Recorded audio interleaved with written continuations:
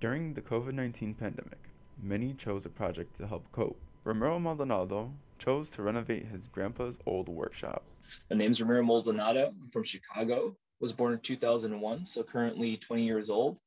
My profession at the moment is a student at UIC. I'm currently a student majoring within the fields of chemical engineering. Oh yeah, so this room used to belong to my grandpa back when he still roamed the earth. This project was an emotionally healing one for him. Converted what used to be his own little shack into my personal space in order to reuse it.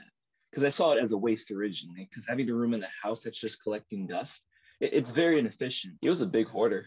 Um, he was a great guy, but sometimes people have certain things that are not accepted within today's society.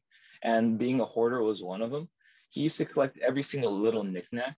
Basically, I spent the whole summer when the pandemic hit.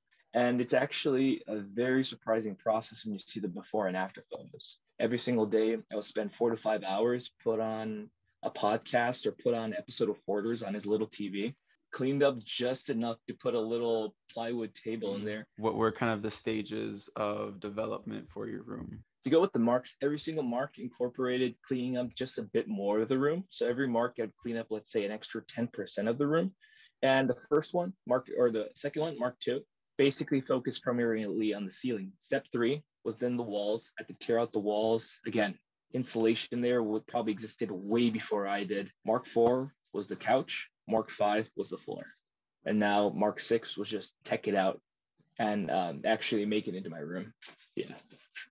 But basically, with this little thing right here, this is actually a sink for resin 3D printing. Again, in order to maximize it, I turned into a makeshift desk as well. He combined his love of engineering and his skill in art. Creativity that stems from the ADHD. But as you look over here, you can see a 3D printer, little resistors, electronics there, jumper cables, whatnot. We created that mural during the summer with my friends. But most importantly, he made a space where he was free to be him.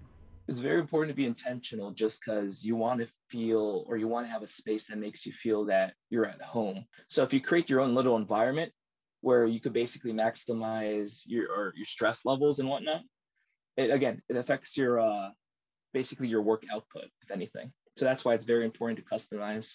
So you just feel at home rather than I'm just gonna clock in, clock out of my job. This has been Joel Ortiz for Loyola News.